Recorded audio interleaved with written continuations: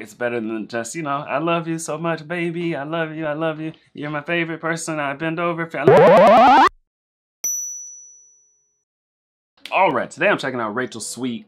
I'm listening to the song Voodoo. Let's get into it.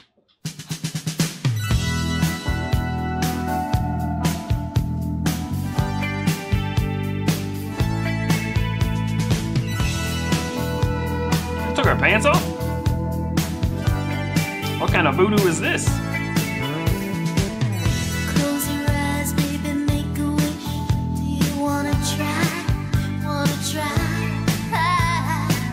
You got the power, 'cause you know that I'm flying high. She's astral projecting.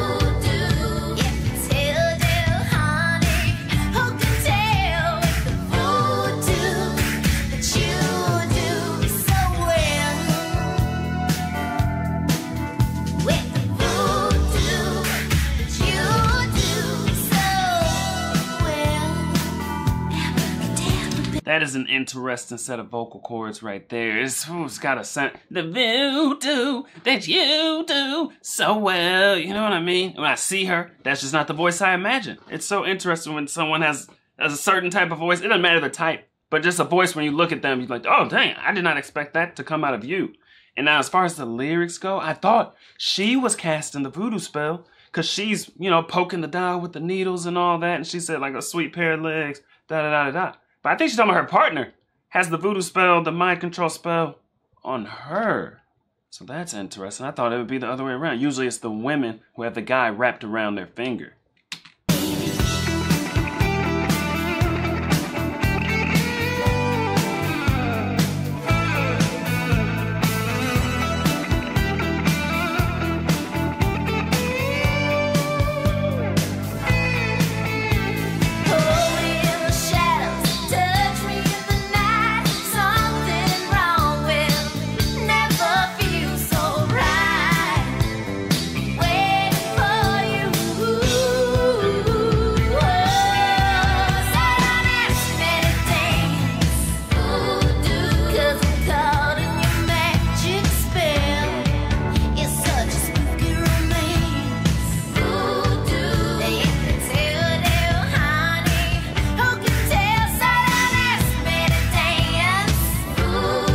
So young.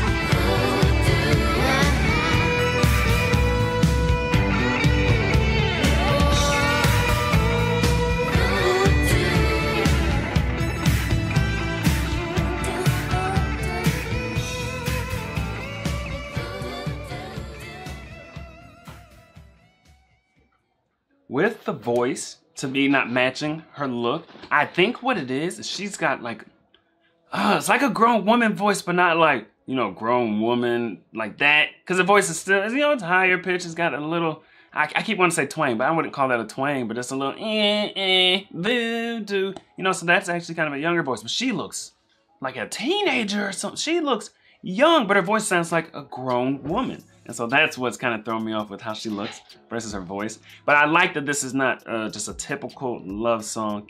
For love songs, I like the outside of the box just coming from a different angle. Whether you believe in voodoo or not, it doesn't really matter. She probably doesn't believe in voodoo. I think she's just trying to make the point that she's wrapped around somebody's finger. And then that's atypical, because usually the girl has the guy wrapped around the finger. We have a phrase for that. It's called P-whipped. You know, I'm trying to keep it clean, but you guys know the phrase. When you got your boy and he's wrapped around the finger, never wants to hang out anymore, just becomes a yes man. We call that man P-whipped, okay? That's usually what it is. I don't know what it is the other way around. Like, is there a popular phrase for when it's the other way around and the girl's wrapped around the guy's finger? What is that called? But anyway, I like the outside the boxness of this love song. It's better than just, you know, I love you so much, baby. I love you. I love you. You're my favorite person. I bend over. I love you. You know what I'm saying? Just the typical, you know, sweet phrases and stuff. That just can get old. There's nothing wrong with those songs. It's just, there's just so many that it can kind of be like, okay, you know, yeah, I get it. It's a lot of love songs. So it's nice to come at a love song from a different angle. If I wrote a love song, it wouldn't necessarily be about voodoo, but it would totally be 100% outside the box. You know what? I should take on writing a love song. Maybe I'm not the best person to perform it.